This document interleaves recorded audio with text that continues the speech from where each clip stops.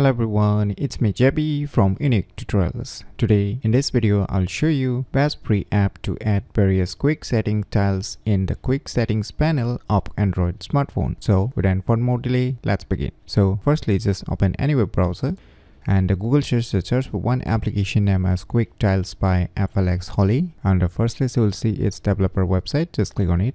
Now just scroll down below. Now you will see here releases. Just click on it. Now just below the assets you will see here one file name app release.apk. So you need to download this apk file. Just click on it. So once the file is being downloaded, just click on this open. Click on install. So finally the installation has been completed. Now just click on open.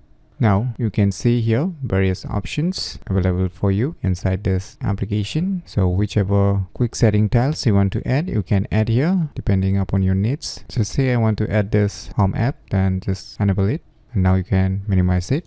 Now just swipe down the notification panel. Now just click on this three dot icons, click on this edit buttons. Now you'll see here the home app quick setting tiles. Just tap and hold and you can place it wherever you want. So once you're done, click on done.